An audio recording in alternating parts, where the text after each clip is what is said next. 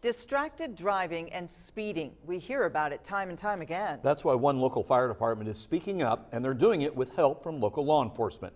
News 10's Aaliyah Blackburn joins us now in our studio with more on their effort. Aaliyah? Mike, Patrice, more accidents involving distracted driving and unsafe speeds have Otter Creek Fire Department wanting to take action, and they're hoping you will take note when you hit the road. Joining Otter Creek's press conference this afternoon was Indiana State Police and the Vigo County Sheriff's Office. Officials say all it takes is a second of not paying attention and you could cost someone else their life.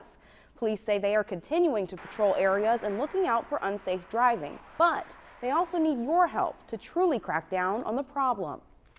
And it's good people call us, because sometimes we may forget about that area, get busy somewhere else, and you forget about that little burg out there in part of the county that you just don't have time to get to, and they've got a lot of issues.